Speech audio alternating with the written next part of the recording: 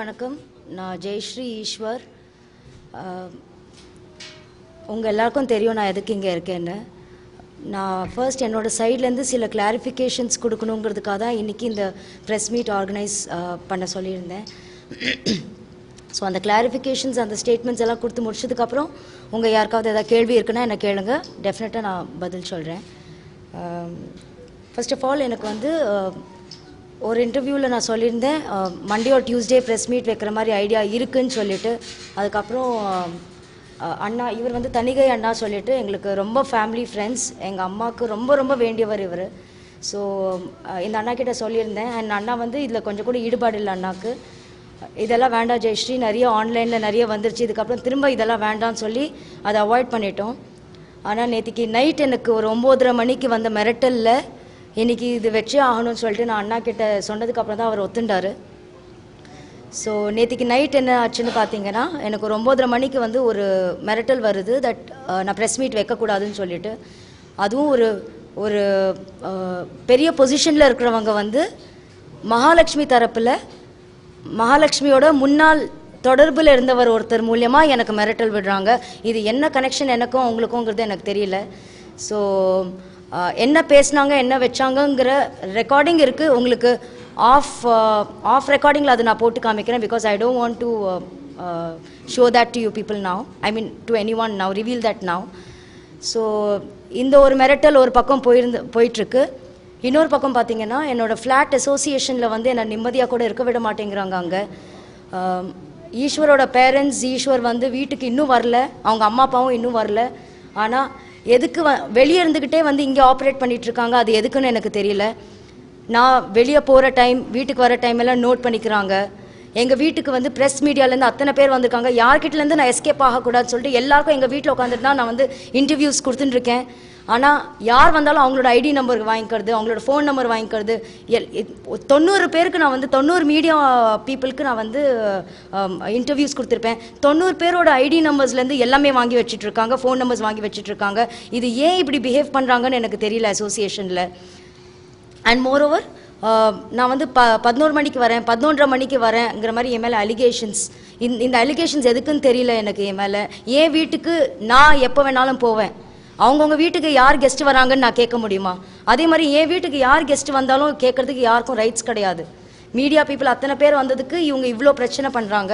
At the same time night என்னை தூங்க விடாமல் ஈஸ்வர் ப்ரிசனுக்கு போன அன்னைக்கு அதுக்கு அடுத்த நாள் எல்லாம் வந்து எனக்கு சும்மா பெல் அடிச்சுட்டு போகிறது வைக்கிறது, யாருனே தெரியாமல் சரி நம்ம கதவை திறந்து வச்சுட்டு உட்காரலாம், யாருனாவது தெரியும், இந்த மாதிரி எல்லாம் என்னை நைட்டு தூங்க விடாமல் பண்ணுறதுனால தான் நான் வெட்னஸ்டே அன்னைக்கு தான் சிசிடிவி கேமரா போட்டேன். சப்போஸ் ஈஸ்வர் வந்துட்டா கூட அவர் தப்பு பண்ணுறாருன்னு நானும் அநியாயமாக சொல்ல முடியாது, நான் தப்பு பண்ணுறேன்னு அவரும் அநியாயமாக சொல்ல முடியாதுங்கிற காரணத்துக்காக ஒருத்தர் மாற்றி ஒருத்தர் வந்து எந்த தேவையில்லாத அலிகேஷன்ஸ் போடக்கூடாதுங்கிறதுக்காக சிசிடிவி கேமராவை நான் மாட்டினது. எல்லாத்துக்குமே என்னை வந்து அங்கே இருக்கவே விடாமல் என்னை டார்ச்சர் பண்ணி எப்படியாவது அனுப்பணும் அப்படிங்கிற ஒரே இன்டென்ஷன் தான் ஈஸ்வருக்கும் அவங்க அம்மாவுக்கும். அவங்க அப்பாவை கூட நான் எதுவுமே சொல்ல மாட்டேன், ஏன்னா எல்லாமே அவங்க அம்மா கண்ட்ரோலில் தான் இருக்குது. எல்லாமே everything is that woman. So அதனால் எனக்கு தெரியலைங்க, எனக்கு என்ன வேணாலும் எப்போ வேணாலும் நடக்கலாம். எனக்கு ஏதாவது ஒன்று நடந்துருச்சுன்னா அதுக்கு இந்த ஃபேமிலியும் அந்த ஆர்டிஸ்ட் மட்டும்தான் வந்து அதுக்கு காரணமாக இருப்பாங்க. பிஃபோர் ஆல் தட், நான் ஃபஸ்ட்டு ஒரு விஷயம் உங்களுக்கு காமிக்க விரும்புகிறேன். இதுதான் என்னோடய ஃபேமிலி. இது யாருன்னு பார்த்தீங்கன்னா, யூ கேன் ஜூம் இட். இது வந்து என் அப்பா, எம்ஜிஆர் அங்கிள் அண்ட் எங்கள் அம்மா.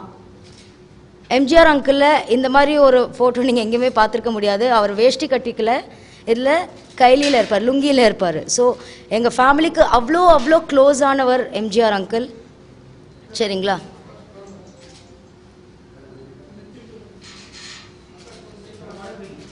எங்கள் அம்மா யாருன்னு பார்த்தீங்கன்னா, என்னோட ஒரு பேக்ரவுண்ட் ப்ரீஃப் கொடுக்குறேன். ஸோ தட் வந்து அது எதுக்கு கனெக்ட் ஆகுதுங்கிறதும் நான் சொல்லிடுறேன். எங்கள் அம்மா யாருன்னு பார்த்தீங்கன்னா, திருடாதே பாப்பா திருடாதேல ஒரு குழந்தைய தூக்கி வச்சுட்டு பாடுவார் எம்ஜிஆர் அங்கிள், அது எங்கள் அம்மா தான். தில்லானா மோகனாம்பாலாக இருக்கட்டும், மன்னவன் வந்தானடி, அழகர் முருகனிடம், இந்த பாட்டுலலாம் எங்கள் அம்மா ஒர்க் பண்ணியிருக்காங்க. எங்கள் அம்மா சைல்டு ஆர்டிஸ்டாக இருந்தவங்க. அண்ட் நான் வந்து எங்கள் அக்கா வந்து ஒரு நேஷ்னல் அவார்டு வின்னர் இன் பரதநாட்டியம், நான் வந்து ஒரு ஸ்டேட் அவார்டு வின்னர் இன் பரதநாட்டியம். ஸோ இந்த மாதிரி ஒரு பேக்ரவுண்ட்லேருந்து வந்திருக்கேன். சென்னையில் வந்து 7 Hills ட்ராவல்ஸ் சொல்லிட்டு ஒரு கார் டூரிஸ்ட் ட்ராவல் ஏஜென்சி ஆரம்பித்ததே எங்கள் அப்பா தான். It was a 40-year-old concern. So இந்த மாதிரி ஒரு பேக்ரவுண்ட்லேருந்து வந்திருக்கேன் நான். இந்த ஒரு கலை குடும்பத்துலேருந்து நான் வந்திருக்கேன். அப்படிங்கிறப்போ ஈஸ்வர் வந்து சொல்லியிருக்காரு நிறைய இன்டர்வியூஸில் தட் எனக்கு வேலையே கிடைக்கல, எனக்கு வந்து கரியரே இல்லை, நானாக சும்மா வந்து இவங்க என்னை ஸ்டாப் பண்ணியிருக்காங்கன்னு சும்மா சொல்கிறேன் அப்படின்னு. நான் இது வரைக்கும் நான் கொடுக்காத ப்ரோக்ராம்ஸ் இல்லை. இது வரைக்கும் ஒரு 2500 ப்ரோக்ராம்ஸ்க்கு மேலே கொடுத்துருக்கேன் ஆல் ஓவர் த வேர்ல்டு. அப்படிங்கிறப்போ என்னோட கரியரை மொத்தமாக ஸ்டாப் பண்ணது ஈஸ்வர் தான். அவரை சீரியல் இண்டஸ்ட்ரிக்குள்ளே கொண்டு வந்ததே நான் தான். இது வரைக்கும் அவர் பண்ணியிருக்கிற 15-16 சீரியல்ஸில் அட்லீஸ்ட் ஒரு 13 சீரியல்ஸ் என் மூலியமாக தாங்க வந்திருக்கு. அப்படிங்கிறப்போ அவருக்கே நான் இவ்வளோ வாய்ப்புகள் ஏற்படுத்தி கொடுக்க முடியும்னா எனக்கு என்னால் எவ்வளோ ஆப்பர்ச்சுனிட்டிஸ் வாங்கியிருக்க முடியும். நான் எதுவுமே யூட்டிலைஸ் பண்ணிக்கல. எனக்கு வந்து ஆப்பர்ச்சுனிட்டிஸ் சின்ன சின்ன ஷோஸ் மட்டும்தான் பண்ணேன். ஆக்டிங் வேண்டான்னு அவங்க அம்மாவும் ஈஸ்வரும் என்கிட்ட கிளியராக சொன்னதுனால தான் வம்சம்க்கு அப்புறம் நான் எதுவுமே பண்ணலை. It's been 2 years now that I stopped acting. ஏன்னா கல்யாணம் ஆகிற டைமில் வம்சம் பண்ணிட்டு இருந்ததுனால என்னால் அதுலேருந்து அப்ரப்டாக வெளில வர முடியல. ஸோ அதனால் அந்த ஒரு ப்ராஜெக்ட் மட்டும் முடிச்சு அதுக்கப்புறம் எந்த ப்ராஜெக்ட்லேயும் நான் உள்ளே போகலை. எனக்கு ஆப்பர்ச்சுனிட்டிஸ் வராமல் இல்லைங்க, நிறைய ஆப்பர்ச்சுனிட்டிஸ் வந்தது. அதே மாதிரி ஃபர்கெட் ஆக்டிங், எனக்கு என்னோட டான்ஸ் ஃபீல்ட்லேயே லெக்சராக, ஏன்னா I'm a graduate in Bharatanatyam from the Allahabad university, I am a diploma holder from Kalakshetra. சரிங்களா? ஸோ இந்த மாதிரி ஒரு டிகிரி கையில் வச்சுக்கிட்டு எனக்கு யூனிவர்சிட்டிஸில் ஆப்பர்ச்சுனிட்டி கிடைச்சது லெக்சராக இருக்கிறதுக்கு. எனக்கு மினிமம் 1.25 லட்ச ரூபா சம்பளத்துக்கு. ஆனால் என்ன இந்த ஊரில் இல்லை, வெளியூருக்கு நான் போக வேண்டிய காரணனால என்னை அதுவும் வேண்டான்ட்டாரு. ஸோ எனக்கு ஆப்பர்ச்சுனிட்டிஸ் கிடைக்காம இல்லை. இதுதான் என்னோட கரியர், இதுதான் ஜெயஸ்ரீ. சரிங்களா? ஆனால் அவர் என்ன சொல்லிட்டு இருக்காருன்னா, அவருக்கு வேலையே கிடைக்கல, அவள் வந்து சும்மா வெட்டியாக உட்காந்துட்டு இருந்தாங்கிற மாதிரி அவர் பேசியிருக்காரு. ஸோ அது ஒன்று வந்து சொல்கிறதுக்காக தான் நான் வந்து இதை இன்டர் கனெக்ட் பண்ணினேன். அதே மாதிரி என்னோட லைஃப்பில் ஈஸ்வர் என்னெல்லாம் பண்ணாரோ இன்றைக்கி மகாலட்சுமிக்கு இதே விஷயம் பண்ணிகிட்ருக்காரு. என்னோட எக்ஸ் ஹஸ்பண்டோட எனக்கு டிவோர்ஸ் போயிட்டுருக்கிற டைமில் தான் பெயில் எடுக்கிற அளவுக்கு அவர் வச்சுக்கிட்டாரு. என் எக்ஸ் ஹஸ்பண்டை போய் அடித்து அவரை வந்து தேவையில்லாமல் வந்து என் மேலேயும் அவர் மேலேயும் கேஸ் போட வச்சு, அவர் அந்த மனுஷனை நான் குத்தமே சொல்ல மாட்டேன், ஏன்னா அனாவசியமாக நோன்னா யாருக்கும் கோவம் வரதான் செய்யும். ஸோ அதெல்லாம் பண்ணிவிட்டு இவரை நான் பெயில் எடுத்து வச்சுருந்தேன் அந்த டைமில். ஏன் அதை பற்றி எங்கேயுமே பேச மாட்டேங்கிறாருன்னு எனக்கு தெரியல. நான் வந்து 2.5 கோடி ரூபா அந்த மனுஷங்கிட்டலேருந்து நான் வந்து அலுமினி கேட்டதாகவும் இவர் சொல்லிட்டு இருக்காரு. 2.5 கோடி ரூபா கேட்டவ 3 வருஷம் கேஸை நடத்தினவ, எதுக்கு இன்னும் 1 வருஷம் நான் நடத்திருக்க மாட்டேன் நான் கேஸை? 3 லட்ச ரூபாயோட நான் எதுக்கு வரணும்? இவர் கொடுத்த ப்ரெஷரில் தான் நான் வந்தேன். அதே மாதிரி எந்த அளவுக்கு வந்து என் குழந்தையோட டைம் ஸ்பெண்ட் பண்ணி அவளை அப்பான்னு கூப்பிட வச்சாரோ, இப்போ இதே வேலை மகாலட்சுமி குழந்தையோட பண்ணிட்டுருக்காரு. எனக்கு தெரியல இது மகாலட்சுமி புரிஞ்சு அக்செப்ட் பண்ணிக்கிறாங்களா இல்லை தெரியாமல் அவங்க வந்து இதில் இருக்காங்களா, எனக்கு எதுவுமே தெரியல. But somewhere I feel what ever he has done to me, he is been doing to Mahalakshmi also.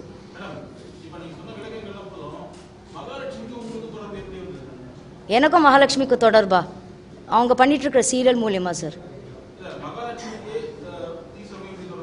அவங்க பண்ணிட்டுருக்கிற சீரியல் மூலியமா சார்? சார் அது அவரே ஒத்துட்ருக்காரு சார் என்கிட்ட. சார் நான் தான் ஆடியோ ரிலீஸ் பண்ணியிருக்கேனே, அவங்க ஒத்துக்கிட்டது. சார் அவங்க இல்லைன்னு சொன்னால் அது இல்லைன்னு ஆகிடுமா சார்? அவங்க பேசின ஆடியோவே நான் ரிலீஸ் பண்ணியிருக்கேனே சார்.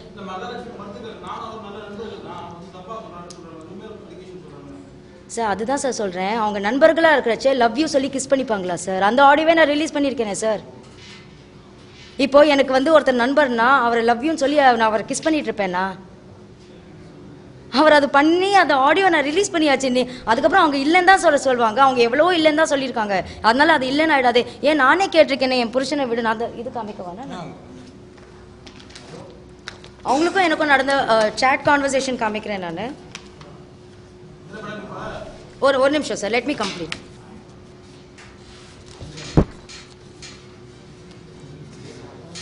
ஒரு வாட்டி நான் மெசேஜ் அனுப்பிச்சிருந்தேன், இந்த மாதிரி எனக்கு எதாவது ஆச்சுன்னா நீங்கள்லாம் தான் காரணம்னு சொல்லிட்டு நான் ஒரு மெசேஜ் அனுப்பிச்சிருந்தேன். அப்போ வந்து அவங்க சொல்கிறாங்க, I know very well who is composing these messages now and I don't want to comment on this. By the way ஈஸ்வரோட spelling இது, and ask him to correct it in the future அப்படிங்கிறாங்க. என் புருஷனோட spelling என்னங்கிறது எனக்கே கவலை இல்லை, அவங்களுக்கே இவ்வளோ கவலைன்னு எனக்கு தெரியல. ஒரு டைப் பண்ணுறச்சே நம்ம வந்து ஸ்பெல்லிங் மிஸ்டேக்ஸ் பண்ணுறதுக்கு எல்லாரும் பண்ண தான் செய்வோம். ஆனால் அவங்க அது ஒரு மேட்டராக எடுத்து என்கிட்ட சொன்ன உடனே நான் அடுத்த மெசேஜ் அவங்களுக்கு அனுப்பிச்சேன். இது இல்லைண்ணா சார் சார் ஒரே ஒரு நிமிஷம் சார், நான் உங்களுக்கு எல்லாமே ப்ரூஃப் கொண்டு வந்திருக்கேன் சார், நான் காமிச்சிடுறேன். இல்லைண்ணா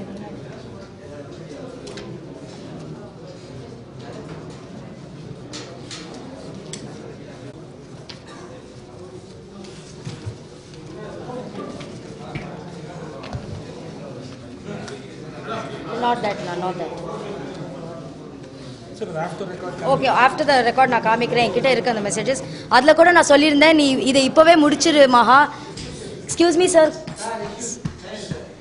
அப்போ கூட நான் சொல்லியிருந்தேன் அவங்கக்கிட்ட சேட் ரெக்கார்டில், இந்த மாதிரி இதை இப்போவே முடிச்சுக்கோங்க மகாலட்சுமி, எனக்கு ரொம்ப கஷ்டமாக இருக்குது, என் ஃபேமிலியில் ட்ரபிள் கொண்டு வராதிங்க நான் கேட்டப்போ, இல்லை அவன் தான் அவங்க கூட வாழ விருப்பம் இல்லைன்னு சொல்கிறானே, நீ ஏன் இன்னும் அங்கே இருக்கேன்னு அவங்க கேட்டிருக்காங்க. அந்த சேட் நான் காமிக்கிறேன். அதே மாதிரி who are you to decide that அப்படின்னு நான் கேட்டப்போ, இனிமேல் எல்லாமே நான் தான் டிசைட் பண்ண போகிறேன் அப்படிங்கிறதும் அவங்க சொல்லியிருக்காங்க. அதுக்கு என்ன அர்த்தங்கிறது நீங்களே சொல்லுங்கள். இது ஒரு விஷயம். அதே மாதிரி வந்து என் குழந்தைங்கிறாரு எல்லா இடத்துலையும், ஆனால் உன் குழந்தைக்கு ஃபீஸ் என்னால் கட்ட முடியாதுங்கிற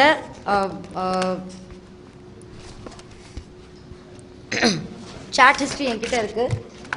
இதில் பார்த்தீங்கன்னா இல்லை ஒரு நிமிஷம், இதில் பார்த்தீங்கன்னா your daughter that I cannot change the school for your daughterன்னு அவர் சொல்லியிருக்காரு.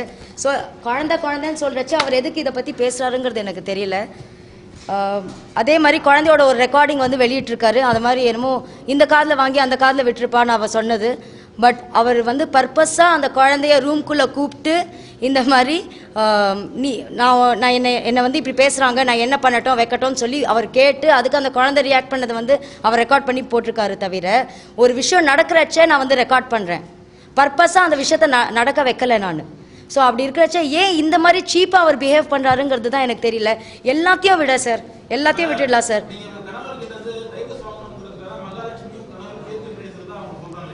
சார் நான் வீட்டில் அவரோட வாழறதுக்கு ரெடி சார்.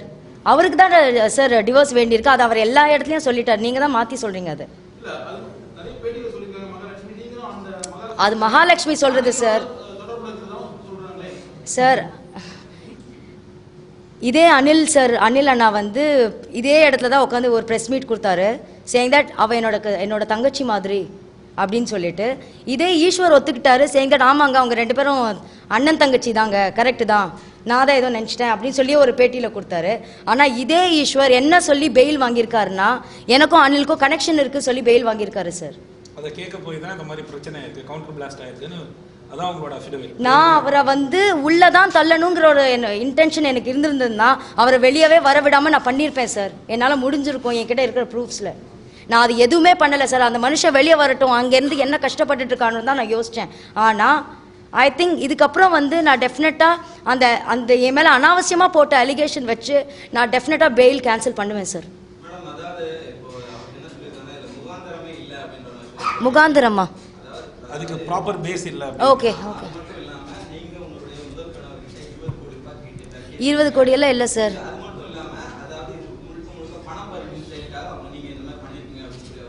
இல்லை சார் 20 கோடி இப்போ நீங்கள் சொல்லி தான் எனக்கு தெரியுது. ஆக்சுவலாக இட் இஸ் 2.5 crores தான் அவர் எல்லா இடத்துலையும் சொல்லிட்டு இருக்காரு. சரிங்களா? அதுக்கான விளக்கம் தான் நான் சொன்னேன். இந்த மாதிரி நான் 3.5 லட்ச ரூபாவில் முடிச்சிருக்கேன்னா அவர் சொல்லி தான். அதான் சார் ஜூனில் வந்து நான் வந்து என்னோட கேஸை முடிக்கிறேன் சார், மியூச்சுவல் சைன் பண்ணுறேன் சார்.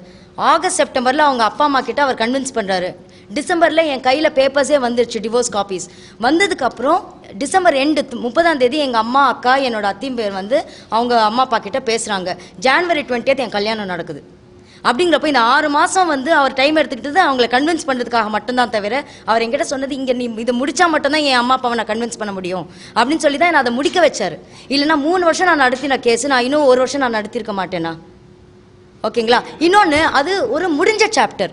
எல்லாம் தெரிஞ்சுதான் நீ வந்து என்னை கல்யாணம் பண்ணிக்கிற ஒரு முடிஞ்ச சாப்டர். அது எனக்கும் அவருக்கும் சம்மந்தமே கிடையாது. அவர் இன்ஃபேக்ட் டீசெண்டாக நடந்துக்கிட்டாரு. குழந்தைய கூட கேட்டு அந்த மனுஷன் வரல. ஏன்னா அந்த குழந்தை பொன் குழந்தையா இருக்குது, அம்மா கிட்ட தான் வளரணும் அப்படின்னு சொல்லி அவர் எல்லாமே விட்டு என்னை எந்த விதத்துலையும் டிஸ்டர்ப் பண்ணாமல் அவ்வளோ டீசெண்டாக அந்த மனுஷன் பிஹேவ் பண்ணிட்டு இருக்கிறச்சு. நீ எப்படி எல்லாமே தெரிஞ்சு என்னை கல்யாணம் பண்ணிக்கிட்டு என்னை 3-4 வருஷம் என் கூட வாழ்ந்துட்டு இப்போ வந்து இல்லை அங்கே 2.5 கோடி ரூபா கேட்டா அதே மாதிரி இங்கே கேட்குறா. நான் எங்கே சார் ஏதாவது ஒரு இன்டர்வியூவில் நான் கேட்டிருக்கேன்னா எனக்கு 2.5 கோடி ரூபா கொடுன்னு. இந்த வீட்டிலேருந்து கிளம்புன்னு சொல்கிறச்சே நான் என்ன கேட்குறேன், பின்ன நான் இந்த வீட்டுக்கு கொடுத்த காசு எனக்கு கொடு, நான் கிளம்புறேன் அப்படின்னு எந்த பொண்டாட்டினாலும் கேட்க தானே செய்வா. நீ என்னை இங்கே பொண்டாட்டியா என்னை இந்த வீட்டில் தான் வச்சுக்க போறேன்னா நான் ஏன் காசு கேட்க போகிறேன்? என்னை கிளம்பு, இந்த க்ஷணம் இந்த வீட்டிலேருந்து கிளம்பணும்னு சொல்கிறச்சதான் பின்ன இந்த வீட்டுக்கு நான் இன்வெஸ்ட் பண்ணியிருக்கேன். அது அவங்க அம்மா பேரில் வாங்கிக்கிட்டாங்க சார். அதுதான் அவர் சொல்லியிருந்தாரு. இந்த மாதிரி நான் இன்சிஸ்ட் பண்ணேன்னா இந்த மாதிரி எல்லாமே உன் பேரில் வாங்கிக்கோன்னு நான் சொன்னேன்னு சொல்லி அவர் சொல்லியிருந்தார் இல்லையா. அதுதான் காரணம். நான் இன்வெஸ்ட் பண்ணியிருக்கேன், நம்ம இன்வெஸ்ட் பண்ணியிருக்கோங்கிறப்போ எப்படி உங்கள் அம்மா அவங்க பேரில் எழுதிப்பாங்க வீட்டை? ஒன்றும் உன் பேரில் எழுதியிருக்கணும் அந்த வீட்டை. ஒரே புள்ள தானே, இல்லைன்னா அம்மாவும் பிள்ளையும் சேர்ந்து வாங்கியிருக்கணும். ஒரேடி அவங்க பேர்லேயே வாங்கிக்கிட்டா என்ன அர்த்தம்னு கேட்டது தான் அவங்க அம்மாவும் ஈஸ்வரும் என்கிட்ட சொன்ன விஷயம். நமக்கு வந்து என்னங்க ஏங்க இந்த ஆதாரம், இந்த ரெக்கார்டிங்கு, இந்த கர்மம் எல்லாம் நான் இப்போ தாங்க ஆரம்பித்தேன் என்கிட்ட டைவர்ஸ் கேட்டதுக்கப்புறம். அவர் சொல்கிறாரு எல்லாமே அவகிட்ட ஆதாரம் இருக்கணுமேன்னு அவர் சொல்லிட்டு இருக்காரு. என்கிட்ட எந்த ஆதாரமும் இல்லைங்க. ஏன்னா அந்த மனுஷனை நான் அவ்வளோ நம்பினேன், அந்த குடும்பத்தை அவ்வளோ நம்பினேன். இந்த 2 மாதம் முன்னாடி வரைக்கும் அந்த குடும்பத்தை அவ்வளோ நம்பினேங்க நான். எஸ்பெஷலி அவங்க அம்மா கிட்ட நான் கதறாத நாள் இல்லைங்க. அவங்க என்ன தங்கத்தட்டில் தாங்கின ஒரு லேடி எப்படி ஓவர் நைட்டில் என்னை தூக்கி எரிஞ்சாங்கன்னு எனக்கு தெரியல. நான் என் மாமனார் மாமியாரை பற்றி நான் தப்பே சொல்லலை. என்ன அந்த அளவுக்கு பார்த்துட்டு இருக்காங்க. ஒரு செகண்ட் லைஃப் கொடுத்துருக்கோம், நம்ம அவளை இப்படி ட்ரீட் பண்ணணும்னு அவங்க என்றைக்கும் நினச்சது கிடையாது. ஏன்னா அவங்கள பற்றி தப்பாக பேசினா ஏன் நாக்கு அழிஞ்சிருவாங்க. என்னை அந்த அளவுக்கு பார்த்துட்டாங்க அவங்க. ஆனால் இந்த 2 மாதமாக என்ன ஆச்சுன்னே தெரியல. என்னை கரைச்சி கொட்டாத நாள் இல்லை. என்னை ஏன் ஓவர் நைட்டில் அவங்க மாறினாங்கன்னு எனக்கு தெரியலைங்க. அதனால இப்போ டிவோர்ஸ் கேட்க ஆரம்பித்ததுக்கு அப்புறம் தான் நான் வந்து ரெக்கார்ட் பண்ண ஆரம்பித்தேன். கண்டிப்பாக இருக்காங்க. ஏன்னா முழுக்க அவங்களோட அட்வொகேட்ஸ் தான் இவரோட இருக்கிறது. இப்போது இன்டர்வியூஸ் கூட அவர் வந்து ஒவ்வொரு ஆஃபீஸ்க்காக தான் போய் இன்டர்வியூஸ் கொடுக்குறச்சே அந்த பிரியா விட்டல் தான் கூடவே இருக்காங்களாம். ஃபுல் அண்ட் ஃபுல் அவங்க தான் கூட இருக்காங்க. இவங்க சைடுல ஒரு அட்வொகேட் கூட வைக்கல. இது வரைக்கும் எனக்கு அட்வொகேட்ஸே இல்லைங்க. நானும் சரியா அவங்க அம்மா வந்து எனக்கு சிஸ்டர் மாதிரி ரொம்ப தெளிவாக இருக்கும். இதை வந்து மீடியாவுக்கு கொண்டு வரதுல எங்களுக்கு விருப்பம் இல்லை. ஏன்னா லெட் இட் பி ஒரு 4 செவருக்குள்ளே இதுவாக இருந்தாலும் பேசி தீர்த்துக்கோங்க அப்படின்னு சொல்லி. இன்ஃபேக்ட் நான் போனேன். இவங்க கல்யாணம் ஈஸ்வர் கல்யாணம் பண்ணிக்கிறதுல எங்கள் யாருக்குமே என்ன மாதிரி இன்னும் ஒரு 3-4 வெல்விஷர்ஸ் இருக்காங்க, யாருக்குமே விருப்பமே கிடையாது. நாங்கள் இவங்க கல்யாணத்துக்கும் அட்டன் பண்ணலை. அதுக்கப்புறம் ஒரு 3.5 years இவங்க கூட கான்டாக்ட்லேயும் கிடையாது. இந்த மாதிரி ஒரு ப்ராப்ளம் ஆகுதுன்னு அவரே கூப்பிட்றாரு. உங்கள் சைட்லேருந்து யாராச்சும் நீங்கள் வர சொல்லுங்கள் பேசுறதுக்கு. நம்ம நான் போகும்போது அவரோட ஆட்டிடியூடே சரியில்லை. வித் ஆல் டியூ ரெஸ்பெக்ட், எனக்கு மிஸ்டர் ரகுநாதன் மேலே எந்த ஒரு மனசு கஷ்டமே இல்லை. அங்கே நான் என்ன பார்த்தேன்னா பையன் மேலே பயங்கர அபரிவிதமான பாசத்தை வச்சிருக்க ஒரு அப்பா என்ன பண்ணணும்னு தெரியாமல் அங்கே உட்காந்துருக்காரு. அதை மட்டும் தான் நான் பார்த்தேன். அதே மாதிரி எனக்கு அந்த இஷ்யூ ஆகும் போகிறோம், ஸ்டேஷனில் ஆகும் போகிறோம், இவங்க எனக்கு ஃபோன் பண்ணாங்க. எனக்கு அதில் போகிறதுக்கு விருப்பம் இல்லை. நான் ஒரு 2 hours கழிச்சு தான் போகிறேன். அங்கேயும் நான் என்ன சொல்கிறேன்னா மிஸ்டர் ரகுநாதன் கேட்கல, ப்ளீஸ் எதுவாக இருந்தாலுமே இங்கே எதையுமே பேசாதீங்க, ஃபஸ்ட்டு வீட்டுக்கு போங்க, வீட்டுக்கு போய் பேசுங்க அப்படின்னு I was talking to him. But எங்களை கூட பேச விடாமல் அதுக்குள்ளே அவங்க சைட்லேருந்து யாரோ வந்து அதை டைவர்ட் பண்ணி இப்போ இந்த விஷயத்தை இங்கே ப்ரெஸ் மீடியா எதுவுமே இன்வால்வ் ஆகாமல், இன்க்ளூடிங் மீ, 3rd person யாருமே இன்வால்வ் ஆகாமல் மேபி இவங்களும் ஈஸ்வரும் உட்காந்து பேசினா definitely there are chances for a smooth reconcile. நான் இப்படி தான் நினைக்கிறேன். ஏன்னா இவங்களை கல்யாணம் பண்ணுன்றதுக்காக அவ்வளோ ஸ்டெப்ஸ் எடுத்திருக்காரு. லக்ஷ்மி அம்மா அதான் அவங்க மதர் கையில் வந்து அவ்வளோ பேசியிருக்காரு. கோயிலில் வந்து காலெல்லாம் விழுந்திருக்காரு சிதம்பரம் கோயிலில் வச்சு. ஏன்னா நாங்கள் சொன்னோம் இதை மாதிரி ஷீஸ் வித் குழந்தையோட இருக்காங்க, இன்னொரு மேரேஜ், அவருக்கு இதான் ஃபர்ஸ்ட் மேரேஜ், மீடியா லைனில் இருக்காரு, நிறைய விஷயங்கள் வருது, இது நல்லா இருக்காது அப்படின்னு சொல்லும்போது அவங்க அம்மா சொன்னாங்க இல்லை அவன் எனக்கு பையன் மாதிரி தான் இருப்பாரு. ஏன்னா அவங்க அம்மாவே அவர் கன்வின்ஸ் பண்ணாரு. So somewhere down the heart அந்த விஷயம் அவருக்கு இருக்கும். ஸோ நம்ம யாருமே இது உள்ள இன்வால்வ் ஆகாமல் அவங்க 2 பேரையுமே அதை ஹேண்டில் பண்ண விட்டுட்டோம் வச்சுக்கோங்களேன். மேபி இதில் பாசிட்டிவாக இருந்தாலும் நெகட்டிவாக இருந்தாலும் சம் அவுட்புட் வில் கம். பர்சனலாக என்ன நான் இப்போவும் ஜெயஸ்ரீக்கு சொல்ற அட்வைஸ் இதுதான். இப்போ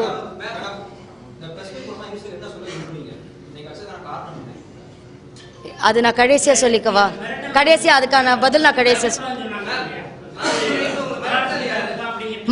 அது நான் சொல்றேன் சார். ஏன்னா நான் இப்போ யாரு என்ன சொன்னாங்கன்னு சொன்னாலே வந்து உங்களுக்கு தெரிஞ்சிருமே. ஏன்னா மகாலட்சுமியோட முன்னாடி ஈஸ்வருக்கு முன்னாடி ஒருத்தர் தொடர்பில் இருந்தார் மகாலட்சுமியோட. அவர் மூலியமா எனக்கு மிரட்டல் வருது ஒரு பெரிய பொசிஷன்ல. No, I don't want to reveal the name right now because I have nothing to do. MGR போட்டோக்கோ sir MGR uncle எங்களுக்கு ரொம்ப ஃபேமிலி ஃப்ரெண்ட்ஸு. அந்த மாதிரி ஒரு பேக்ரவுண்ட்லேருந்து வந்த பொண்ணு நான். இல்ல அவசியம் என்ன சார்? பணம் புடுங்கிறதுக்காக இதெல்லாம் பண்றாங்க. நான் வந்து அவங்க கிட்ட பணம் புடுங்கிறதுக்காக தான் இதெல்லாம் பண்றேன்னு சொல்லிட்டு இருக்காங்க சார். அவங்க அந்த வீட்டுக்கு வந்து 47 சவரன்ஸ் கோல்டு கொடுத்துருக்கேன் சார். அது தவிர சார் எங்க அம்மா அப்பா காலத்துல எனக்கு வாங்கி கொடுத்த கோல்டுக்கு ஸ்லிப்பு நான் வச்சிருப்பேனா சார்? இப்போ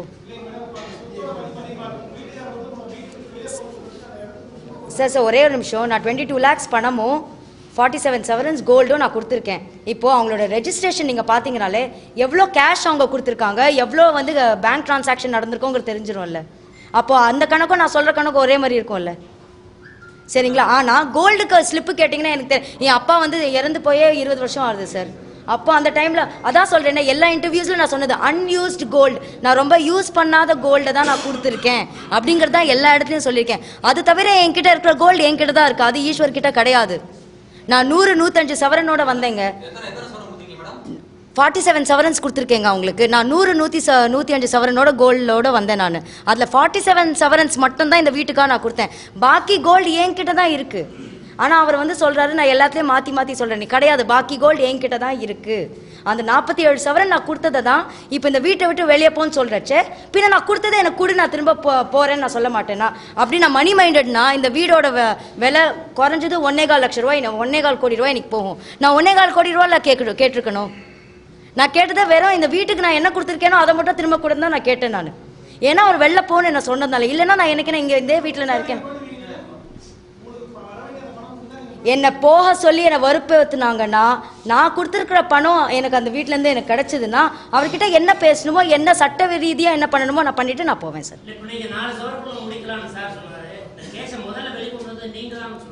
திரும்பவும் சொல்கிறேன் சார். சார் அதுதான் சார், எப்படி சார் நான் ப்ரெஷர் கொடுக்க முடியும்? On what basis sir? Why is he not talking about that? On what basis can I give a pressure on a higher official? I can't do that. For your kindest information, அவர் என்னை எட்டி உதச்சதில் எனக்கு மயக்கம் போட்டு விழுந்து நான் வந்து எங்கள் அம்மா வந்து என்ன மலர் ஹாஸ்பிட்டலில் சேர்த்தாங்க. அங்கே அவங்க என்ன சொன்னாங்கன்னா, அம்மா கிட்ட கேட்டிருக்காங்க என்ன ஆச்சுன்னு. அப்போ அம்மா சொல்லியிருக்காங்க, இல்லை அவர் எட்டி உதச்சிருக்காரு, இந்த மாதிரி ஆயிருக்கு, அந்த பொண்ணு மயக்கம் போட்டு விழுந்து நான் எழுப்புனேன், அவள் எழுந்துக்கலன்னு சொன்ன உடனே அவர் என்கிட்ட வந்து என்னை தெளிய வச்சதுக்கப்புறம் அந்த டாக்டர் என்கிட்ட என்ன சொன்னார்னா, Jayashree, it is our hospitals procedure to call the cops. போலீஸை நாங்கள் கூப்பிட்டு தான் ஆகணும், ஏன்னா இது ஃபிசிக்கல் அசால்ட். ஸோ நாங்கள் போலீஸை கூப்பிட்டே ஆகணும்னு சொன்னதுனால தான் சரி ஓகேன்னு சொல்லிட்டு போலீஸ் வந்து என்னை என்கொயரி பண்ணாங்க. தவிர ஹாஸ்பிட்டல்லேருந்து எப்படி சார் என் மேலே எனக்காக கம்ப்ளைண்ட் பண்ணுவாங்க? என்ன ஸ்டூப்பிடாக இருக்குது அந்த ஸ்டேட்மெண்ட்டு. கண்டிப்பாக சார், மகாலட்சுமி சைட்லேருந்து நிறைய பொலிட்டிக்கல் பேக்ரவுண்ட் அவங்க நிறைய இன்ஃப்ளூயன்ஸ் வச்சுருக்காங்க. அவங்க அந்த அட்வொகேட் பிரியா விட்டலும் அந்த இன்னொருத்தவங்களும் வந்து ஈஸ்வருக்கு ரொம்ப ரொம்ப எங்களை பிரித்து விடுறதுல அவங்களுக்கு என்ன பிரச்சனை, அவங்களுக்கு என்ன ஒரு சந்தோஷம்னு தெரியல அந்த பிரியா விட்டலுக்கு. ஏன்னா அவ்வளோ வந்து எங்களை போட்டு எப்படி ஏதாவது பண்ணி அவங்க 2 பேரையும் பிரித்து விடணுங்கிற ஒரு விஷயத்தில் வந்து அவங்க ரொம்ப தெளிவாக இருக்காங்க சார்.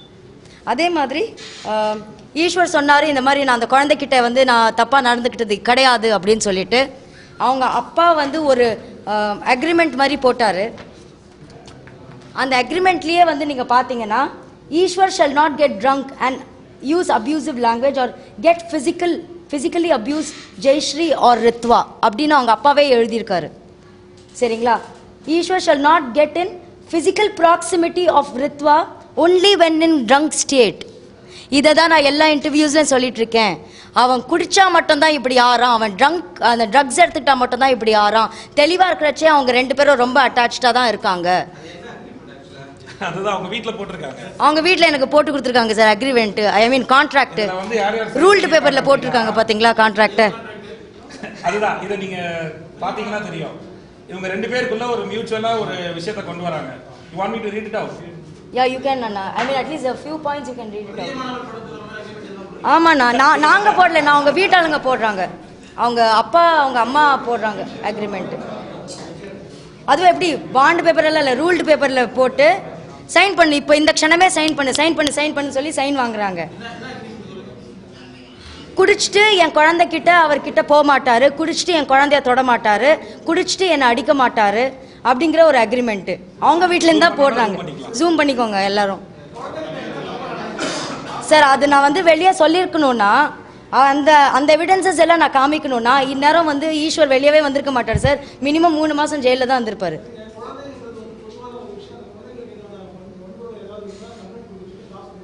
அதுதான் சார் நான் கொடுக்கலன்னா அதுக்கு காரணங்கள் இருக்கு சார். ஏன்னா என் குழந்தை வந்து யார் மேல சார்? இல்லையா சார், அது எப்படி நடவடிக்கை எடுப்பாங்க?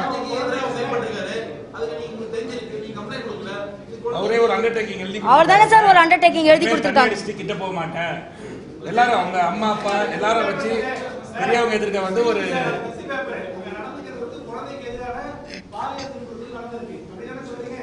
சொல்லுங்க. நான் போக்சோல போட்டேனா சார்? என் பொண்ணை வந்து அவங்க வந்து எக்ஸாமின் பண்ணுவாங்க சார். அந்த லெவலுக்கு என் பொண்ணை நான் கொண்டு போவேனா? இந்த கம்ப்ளைண்டே அவங்களுக்கு கொடுக்கிறது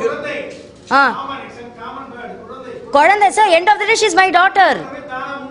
end of the day she is my daughter. இன்னொரு விஷயம் சொல்கிறேன் பாருங்க சார். அவங்க அம்மா என்கிட்ட சொல்கிறாங்க, என்கிட்ட கெஞ்சி கூத்தாடி பேசுகிறாங்க, என் பிள்ளைய வந்து நான் ரீஹாப் சென்டரில் போடுறேன், அவனுக்கு மெடிக்கேஷன் கொடுக்குறேன், இதை பெருசாக்காமல் எனக்காக ஒரு 2 மாதம் சும்மாரு அப்படின்னு சொல்லி என் காலில் விடாத விஷயமா என்னை கெஞ்சுறாங்க. அப்போ கூட நான் கதறேன், என் பிள்ளைய என் குழந்தைய வந்து இந்த அளவுக்கு அவன் தொட்டிருக்கான் வச்சிருக்காங்கிறப்போ நான் எப்படி சும்மா இருக்க முடியும்? உடனே ஆக்ஷன் எடுங்க அப்படின்னு சொல்கிறச்ச எனக்காக ஒரு 2 மாதம் சும்மாரு அப்படின்னு சொல்கிறாங்க. இதெல்லாம் வந்து இப்போ 2-3 மாதம் முன்னாடி நடந்த விஷயம் சார். நான் வந்து 2 வருஷம் முன்னாடி நடந்து இப்போ வந்து கதறல, இது நடந்துச்சுன்னு. இதெல்லாம் இப்போ ஒரு 2 மாசம் முன்னாடி நடந்த விஷயம். இதெல்லாம் 2 மாசம் முன்னாடி நடந்து ஓவர் நைட்ல எல்லாரும் மாறுறாங்க. அப்பதான் எல்லாமே கொஞ்சம் கொஞ்சமா வெளியே வருது. இதை நீங்க சுயநலம் நினைச்சுக்கிட்டீங்கன்னா நான் என்ன சார் பண்ண முடியும்? இது சுயநலம் இல்லைங்க சார். இது சுயநலம் இல்லைங்க சார்.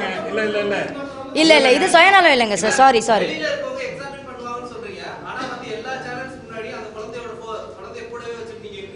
For your kindest ஒரே ஒரு நிமிஷம், எல்லா சேனல்ஸ்லயும் இல்லை sir. For your kindest information, examine பண்றதுக்கும் அந்த குழந்தைய வந்து நான் இன்டர்வியூல உட்கார வச்சதுக்கும் there is a lot of difference. அந்த டிஃபரன்ஸை பாருங்க. இன்னொன்னு, நான் குழந்தை ஒரு சார் என்ன பேசவே விட மாட்டேங்கிறீங்க சார். நான் முடிக்கிறதுக்குள்ள நீங்க அடுத்த கேள்வி கேட்டுறீங்க. இல்ல சார், நான் லெட் மீ கம்ப்ளீட் சார். ஒரு நிமிஷம், நீங்க கேட்ட கேள்விக்கு நான் ஃபர்ஸ்ட் பதில் சொல்றேன். இப்போ அந்த குழந்தை முன்னாடி தான் இத்தனை அக்கிரமங்கள் நடக்குதுங்கிறப்போ அந்த குழந்தைய வச்சு நான் ஒரு 2 இன்டர்வியூ கொடுக்கறதுனால எதுவும் ஆயிட போறது இல்லை சார். ஆனா எக்ஸாமின் பண்றதுக்கும் குழந்தைய வச்சு இன்டர்வியூ கொடுக்கறதுக்கும் நிறைய டிஃபரன்சஸ் இருக்கு. சரி சார், அதனால அந்த எக்ஸாமினுக்கு நான் அலோவ் பண்ணணும்னு நீங்க இல்ல சார். ஒரே நிமிஷம், இல்ல அவர் என்ன பேசுறாரு? இப்போ வரைக்குமே இந்த கம்ப்ளைன்ட் கொடுத்ததுல எங்க ஃபேமிலி சைடுல உடன்பாடு கிடையாது. இன்னும் நம்ம போக்சோ கேஸ்னு சொல்லி இவங்களுக்குள்ள இருக்க பிரச்சனையை இவங்க சால்வ் பண்ணிக்கிட்டாங்க. இங்க பிரஸ் மீட் வந்தது எதனால அப்படின்னா இவங்க சைடுல சில விஷயங்களை காமிக்கணும். நாங்க நேற்று நைட் சில கால் வந்து இவங்களுக்கு ப்ராப்ளம் வந்துச்சு. இல்ல நம்ம இதை திருப்பி நான் இதான் ஃபர்ஸ்டே சொன்னேன். இல்லங்க, அது வந்து இவங்க ஃபேமிலியோட டிசைட் பண்ணட்டும். நம்ம வெளியில இருந்து இந்த விஷயங்களை ரொம்ப நாள் சொல்லி இதை இன்னும் பெருசாக்க வேண்டாம். என்னோட என்னோட என்னோட அம்பல் சம்பந்தமான சில உறவுகள் சம்பந்தமான இருக்கு. எதுக்கு அந்த குழந்தையை வந்து நீங்க வந்து இப்படி பப்ளிசைட் பண்ணி அத வந்து அந்த குழந்தையோட லைஃபை சார், அந்த குழந்தை முன்னாடி தான் சார் எல்லாமே நடந்துருக்கு. ஆல்ரெடி அவ ஒரு செலிபிரிட்டி சைல்டுங்க. நிறைய விஷயங்கள்ல அவ பார்ட்டிசிபேட் பண்ணிருக்கா. பட்ட முறையில பண்ணது அந்த செலிபிரிட்டி. ஆமா ஆமா. நீங்க வந்து ஒரு குழந்தையை முன்னே ஏன் சார் இப்ப நான் உங்க பேர்ல கம்ப்ளைன்ட் கொடுங்கன்னு சொல்றீங்க? இல்ல இல்ல, ஒரு நிமிஷம். அந்த குழந்தை வந்து இந்த இன்சிடென்ட் ஆனதுக்கு அப்புறம் ஃபர்ஸ்ட் 2 நாளைக்கு உங்க அம்மா வீட்டு போவே இல்லை. நாங்களே எவ்வளவு பேசணும், எங்க வீட்டுல வந்து தங்குங்க, அவங்க பாட்டி வீட்டுக்கு கூட போல. she was so scared and stressed, அவங்க அம்மா வீட்டு போகவே இல்லை. அதுக்கப்புறம் இப்போ அவங்க பாட்டி வீட்டுல தான் இருக்காங்க. அதுக்கப்புறம் ரீசெண்டா பாத்தீங்கன்னா இந்த இன்டர்வியூல அவங்க இருக்கிறதே கிடையாது. ஏன்னா அவளுக்கு வந்து அவங்க அம்மா விட்டுட்டு போறதுக்கு கூட அவ பயப்படுறா, ஏதோ நடந்துட போகுதுன்னு. யாருமே நம்ப மாட்டாங்க சார். என் குழந்தை எங்க அம்மா கூட தான் சார் இருக்கா. இப்போ நைட் ஆனா எங்க அம்மா கூட தான் தூங்குறா. ஆனா என்ன வந்து அம்மா நீ அந்த வீட்டுல இருக்காதே, எனக்கு பயமா இருக்கு, உன்னை ஏதாவது பண்ணிடுவாங்களோ, அப்பா உன்னை ஏதாவது பண்ணிடுவாங்களோ, இப்படி எல்லாம் பேசிட்டு இருக்கா சார். ஆனா இருந்தாலும் அவளோட முடிஞ்ச அளவுக்கு டைம் ஸ்பெண்ட் பண்ணிட்டு அவளை எங்க அம்மா வீட்டுல விட்டுட்டு நான் திரும்ப இந்த வீட்டுல தான் வந்து உட்காந்துருக்கேன். என்ன சார்? சார் அவர் சேர்ந்து வாழறாரு, வாழல. ஒரே ஒரு சார் என்ன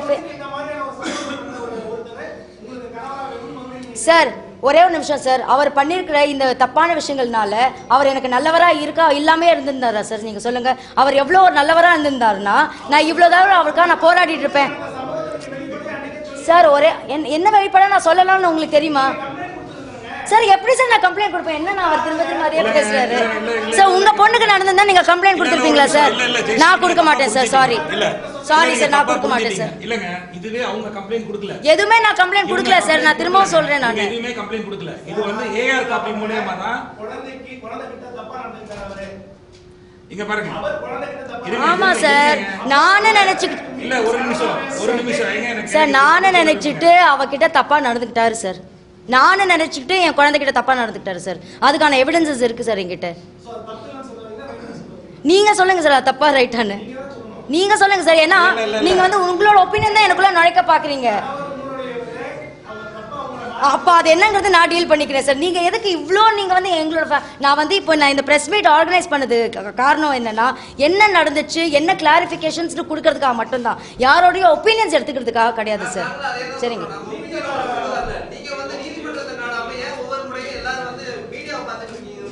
மீடியாவை நான் பார்க்கல சார், தானா வந்த விஷயம் தான் சார் மீடியா என்கிட்ட. நான் போய் ஒவ்வொரு மீடியாவுக்கும் நான் இன்டர்வியூ கொடுக்கல சார். சார் சார் ஒரு இன்னைக்கு பத்தியே நான் பேசல சார், ஆன்லைன் பத்தியே நான் பேசிட்டு இருக்கேன். நான் இன்னைக்கு பத்தி நான் பேசவே இல்லை. இன்னைக்கு வந்து எதுக்கு இது நடக்குது அப்படின்னா இவங்க சைடுல இருக்க பேப்பர்ஸ் இவங்க சைடுல இருக்க எவிடன்ஸ் மக்கள காமிக்கணும் சார். நான் அதை பத்தி பேசவே இல்லை சார். சார் நீங்க என்ன பேசவே விடாம நீங்க மட்டுமே பேசிட்டு இருக்கீங்க சார். தேவையில்லாம எனக்கு வந்து மிரட்டல் வந்துட்டு இருக்கு. பதில் சொல்லட்டுமே அப்படின்னு சொல்லிட்டு தான் நீங்க அதுக்கு ஒரு பதில் இந்த பிரஸ் மீட் ஈஸ்வர் வைக்கும்போது நீங்க யாரும் கேட்கல, அனில் வைக்கும்போது இந்த கேள்வி நீங்க யாரும் கேட்கல. ஏன் ஜெயஸ்ரீ மட்டும் இந்த கேள்வி நீங்க கேட்கணும் சார்? பின்ன அவங்களே கேட்டுக்கணும்ல சார். சார் அவங்க எல்லாருமே பிரஸ்ல ஒரு விஷயத்தை சொல்லும்போது அதுக்கு ஏதோ ஒரு கருத்து இவங்க சொல்லி தானே ஆகணும். இப்ப இவங்க அமைதியாவே இருந்தா இவங்க அதை அக்செப்ட் பண்ணிக்கிற மாதிரி ஆயிடுதுல. புரியலங்க சார். அவங்களுக்கு முன்னாடியே நான் கொடுத்தேன் சார். இல்ல அதுதான் அவரும் சொல்றாரு, நீங்க தானே ஃபர்ஸ்ட் இன்டர்வியூ கொடுத்திருக்கீங்கன்றாரு. அவர் தான் ஃபர்ஸ்ட் கொடுத்தாருங்கறாரு.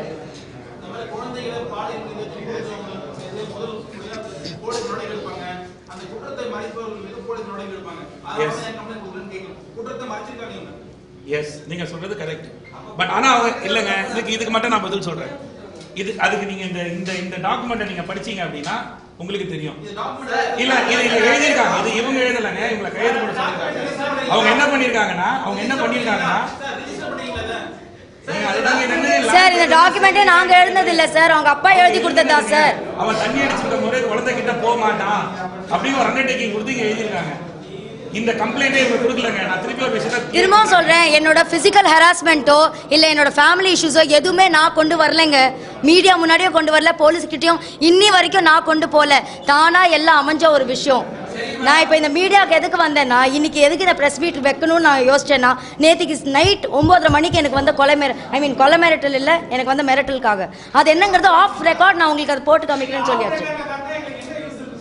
சரி என்ன நான் இதுக்கு நான் என்ன பதில் சொல்றேன்? இல்ல அது என்னன்னா இல்ல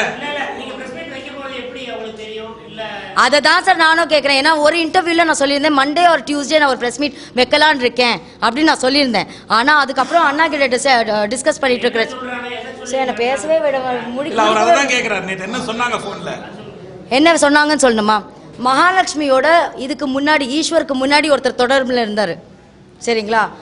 அந்த மனுஷனை விட்டு என்னை மிரட்டுறாங்க, இந்த மாதிரி அவகிட்ட சொல்லு நாளைக்கு ப்ரெஸ் மீட் வைக்கக்கூடாதுன்னு. இல்லைங்க அது நான் எப்படிங்க சொல்ல முடியும்? அது நான் எப்படி பேச முடியும்? அதை பற்றி ஃபோட்டோஸ் ஏதோ ரிலீஸ் பண்ணக்கூடாது, எவிடன்சஸ் ஏதோ ரிலீஸ் பண்ணக்கூடாது அப்படின்னு சொல்லிட்டு ஒரு மிரட்டல் வருது அவர் மூலியமா எனக்கு. யார் சார்?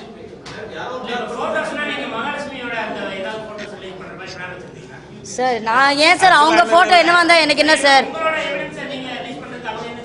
அது வந்து ஒரு பெரிய பொசிஷன்ல இருக்கிறவங்க அவர் மூலமா என்கிட்ட சொல்லி அனுப்புறாங்களாம் இந்த மாதிரி ஒரு மிரட்டல் கேக்குறது வேற, நீங்க சொல்றது வேற. என்னது அவர் என்ன கேக்குறாருன்னா நீங்க சப்போஸ் ஏதாவது போட்டோ ரிலீஸ் பண்ணலாம்னு இருந்தீங்கன்னா நீங்க வந்து ஈஸ்வரன் மகாலட்சுமி சம்பந்தமான போட்டோஸ் ரிலீஸ் பண்றதுக்கு அவர் எதுக்கு மிரட்டுறாருன்னு கேக்குறாரு. அதுதான் கேக்குறீங்க. இல்ல நீங்க உங்களோட நீங்க சொல்ற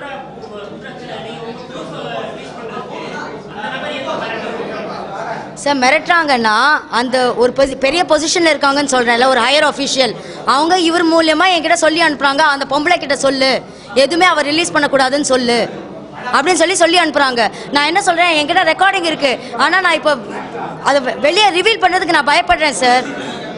ஏன்னா மற்றது நான் ஈஸியாக நான் ரிவீல் பண்ணிடுவேன், இந்த ஒரு விஷயம் என்னால் ரிவீல் பண்ண முடியாது ஆன் கேமரா. ஆஃப் கேமரா நான் போட்டு காமிக்கிறேன்னு சொல்கிறேன். ஏன்னா எனக்கு சும்மாவே மிரட்டிட்டு இருக்காங்க, எனக்கு சும்மாவே டார்ச்சர் பண்ணிட்டு இருக்காங்க. சார் அவர் வந்து என்கிட்ட பேசட்டும் சார், அவர் ரீஹாப் சென்டருக்கு போறேன்னு ஒத்துக்கிட்டாருன்னா, அவர் மெடிக்கேஷன் எடுத்துக்கிறேன்னு ஒத்துக்கிட்டாருன்னா அதுக்கப்புறம் நான் கன்சிடர் பண்ணுவேன் சார். ஆனால் அதுக்கு முன்னாடி நான் டெஃபினட்டாக கன்சிடர் பண்ண மாட்டேன். ஒரே இல்லை சார், அவர் இப்போ திரும்ப வந்து நான் வாழறேன் அப்படின்னு எங்கேயோ சொல்லியிருக்காரு, அது எனக்கு தெரியாது. மாற்றி அவங்க தான் பேசிட்டு இருக்காங்க சரிங்களா? இது ஒரு விஷயம் நான் ரீகன்சிடர் பண்ணலாம், but not now, only after he takes the medications and all that. அதுக்கு முன்னாடி என் மேலே தப்பாக அலிகேஷன்ஸ் போட்டு தான் அவர் பெயிலில் வெளில வந்திருக்காரு. எனக்கும் அனில் அண்ணாக்கும் தொடர்பு இருக்குன்னு சொல்லி தான் பெயிலில் வெளில வந்திருக்காரு. அப்படிங்கிறப்போ நான் டெஃபினட்டாக இன்னைக்கு சொல்கிறேன், அவரோட பெயிலை நான் டெஃபினட்டாக கேன்சல் பண்ண போகிறேன். அண்ணா சாரி, நான் அந்த பெயிலை டெஃபினட்டாக கேன்சல் பண்ண போகிறேன். ஏன்னா எனக்கு இதுக்கு மேலே ஒரு கேவலமான அலிகேஷன் எனக்கு தேவை கிடையாது. அவர் அண்ணா நான் தங்கச்சிங்கிறது எல்லாருக்கும் உலகத்துக்கே சொல்லியாச்சு. அதையும் மீறி அதை சொல்லி தான் அவர் வந்து பெயில் வாங்கிட்டு வெளில வராங்கன்னா அந்த அட்வொகேட் எவ்வளோ கேவலமாக வந்து அங்கே வந்து ப்ளே பண்ணிட்டு இருக்காங்கங்கிறது நமக்கு தெரியுது. ஸோ டெஃபினட்டாக அவரோட பெயில் கேன்சலேஷனுக்கு இப்போ தான் நான் சட்ட ரீதியாக நான் வந்து மூவ் பண்ண போகிறேன். இது வரைக்கும் நான் எதுவுமே நான் கம்ப்ளைண்ட் கொடுக்கல. எனக்கு ஒரு வக்கீல் கூட நான் வச்சுக்கல. அவர் சொன்னார் இது மாதிரி ஒரே வக்கீல் தான் அனில் அண்ணாக்கும் எனக்கும் அப்படின்னாரு. எனக்கு இது வரைக்கும் நான் வக்கீலே வச்சுக்கலங்க. அதே மாதிரி மகாலட்சுமிக்காக இன்ஸ்பெக்டர் ஃபர்ஸ்ட் ஃபோன் பண்ணி அக்டோபர் பேசினாங்க. ஆமாம், அந்த ரெக்கார்டிங் மட்டும் காமிச்சிருக்கேன். மகாலட்சுமிக்கு தெரியலன்னு சொன்னாங்க. அது ஒரு அதுக்கெல்லாம் வந்து ஒரு கிளாரிஃபிகேஷன் எவிடன்ஸோட காமிக்கணுங்கிறதுக்காக மட்டும் தான் இது சொன்னது. ஏன்னா இதோட நான் வந்து எல்லா ப்ரெஸ் மீட்டும் நான் க்ளோஸ் பண்ணுறேன். எந்த இன்டர்வியூஸும் நான் கொடுக்க போகிறதில்ல, பைட்ஸ் கூட நான் கொடுக்க போகிறதில்ல சார் இதுக்கப்புறம். இதுதான் என்னோட கடைசி இது. ஏன்னா இது சம்பந்தமாக எல்லாமே நான் பேசியாச்சு. இல்லை அதுதான் சார் நான் சொன்னேன். இப்போ அவர்கிட்ட அதான் சொன்னேன். அவர் என்கிட்ட வாழ ரெடி அப்படின்னா முதல்ல ஃபர்ஸ்ட் வாழறாரு இல்லைங்கிறது வேற விஷயம் சார். என்கிட்ட முதல்ல உட்காந்து பேசட்டும். He is my husband and I am his wife. Let him come and sit and talk to me. இன்னும் வீட்டுக்கே வரல அவர். சரிங்களா, அவர் வரட்டும், என்கிட்ட பேசட்டும். ரீஹேப்க்கு போகிறேன்னு ஒத்துக்கிட்டாருனா, medication எடுத்துக்கிறேன்னு ஒத்துக்கிட்டாருனா maybe I will consider. எனக்கு அப்போ மைண்ட் நல்லா இருந்தது தான் நான் கன்சிடர் பண்ணுவேன். ஆனால் அது எல்லாத்தையும் விட நான் இப்போ பெயில் கேன்சலேஷனுக்கு மூவ் பண்ண போகிறேன் சார். அது நான் இன்னைக்கு எடுத்த டெசிஷன் சார். மிரட்டல் வந்ததுக்கு போலீஸ் கம்ப்ளைண்ட் கொடுக்கலையான்னு கேட்குறேன். ஆமாம், இன்னும் கொடுக்கல. ஆக்சுவலாக அதுக்குள்ள தான் இன்னைக்கு இந்த விஷயங்கள்லாம் இவங்க மகாலட்சுமிக்கு இந்த ஆக்சுவலாக தெரியாதுன்னு சொன்னாங்கல்ல.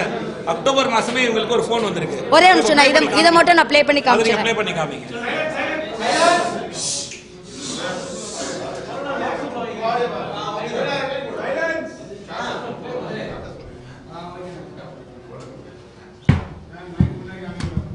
வரேன் சார், ஒரு நிமிஷம் சார், ஒரு நிமிஷம்.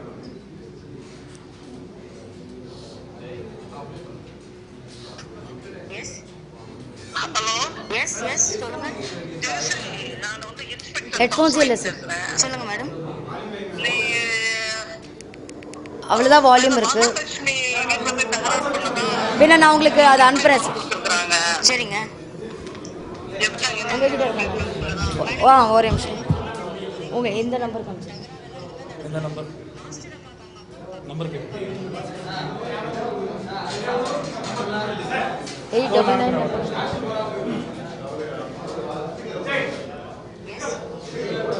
அதான்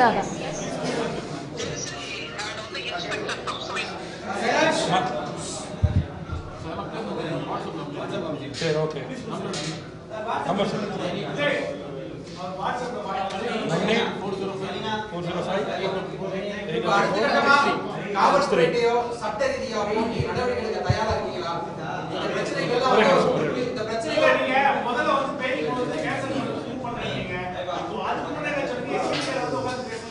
ஏங்க ஏதாவது ஒன்னாவது நடக்கணும் இல்லைங்க சார். ஒன்னா அவர் வரட்டும், இல்லைன்னா நான் பெயில் கேன்சலேஷனாவது பண்றேன் சார். ஒரே ஒரு நிமிஷம் சார், நான் என்ன சொல்றேன், ஒன்னா வந்து ஒரு வாரம் ஆகுது சார், இன்னும் வீட்டுக்கு வரல. வந்து உட்காந்து என் கூட பேசணும். அதுக்குள்ளதான் எனக்கு வந்து பெயில் காப்பி கைக்கு வருது. 1.5 நாள் முன்னாடி கைக்கு வருது. அதில் பார்த்தா எனக்கும் அனில் அண்ணாக்கும் வந்து தொடர்பு இருக்குன்னு போட்டிருக்காரு. அதை சொல்லி தான் வெளில வந்திருக்காரு. ஸோ அவர் அந்த பெயில் காப்பி என் கைக்கு வராத வரைக்கும் எனக்கு தெரியாது அவர் இந்த மாதிரி தான் வெளில வந்திருக்காருன்னு. சரிங்களா? ஸோ அவர் எல்லாத்துக்கும் ஒத்துக்கிட்டு அவர் வந்து நான் ரீஹேப்க்கு போறேன்னு சொன்னா நான் எல்லாத்தையும் விட்டுட்டு நான் உட்காந்துறேன் சார். நான் எதுவுமே பண்ணலை. ஆனால் அவர் திரும்ப வீம்புக்கு பிடிச்சி அவர் அப்படிதான் இருப்பேன்னா நான் பெயில் கேன்சலேஷனுக்கு நான் மூவ் பண்ணுறேன். இதுதான் நான் சொல்ல வரேன். ஸோ கடைசியாக வந்து நான் ஈஸ்வருக்கும் அவங்க அம்மாவுக்கும் சொல்லிக்கிறது என்னென்னா, கர்மா இஸ் அ பூமராங். எனக்கு எந்த அளவுக்கு வந்து அவங்க அம்மா எனக்கு ஆறுதலாக இருந்து என்னை வந்து பிரச்சனை பண்ணாமல் என்னை வந்து சொந்த பொண்ணு மாதிரி என்னை தாங்கிக்கிட்டாங்க அவங்க அம்மாவும் அப்பாவும். இன்றைக்கும் அவங்க அப்பாவை நான் எதுவும் சொல்ல மாட்டேன்.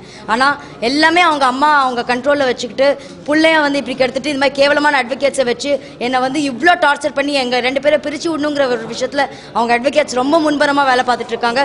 ஸோ டெஃபினட்டாக கர்மா இதுக்கு எல்லாத்துக்கும் பதில் சொல்லும். And thank you Ishwar and your mom for what ever you have done to me. Thank you very much.